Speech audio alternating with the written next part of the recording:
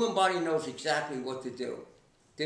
It's such a fabulous biological organism. If we leave out the negative things and we understand how by going through a detox, the body becoming more and more sophisticated, becomes more and more biologically efficient.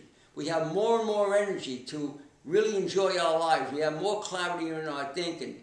But rest is critically important. When you go to sleep at night, you're going into an anabolic stage where the body is cleansing itself. It's actually on a very sophisticated dialysis process.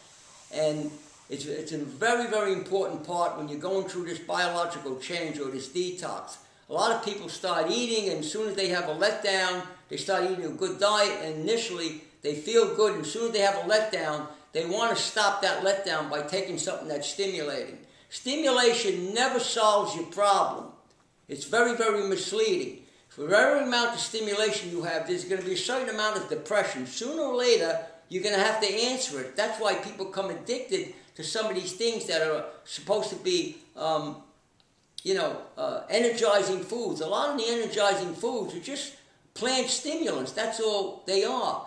When you're eating the right food and you're getting enough rest to regenerate your body, to build the vital force that you need to keep you healthy and free of disease, that comes by leaving out the processed food, eating the cleanest food, mostly plant-based or all plant-based in its highest biological form, getting plenty of rest, trying to maintain a healthy emotional psychological state by, being spiritually grounded, get involved in prayerful meditation or meditation.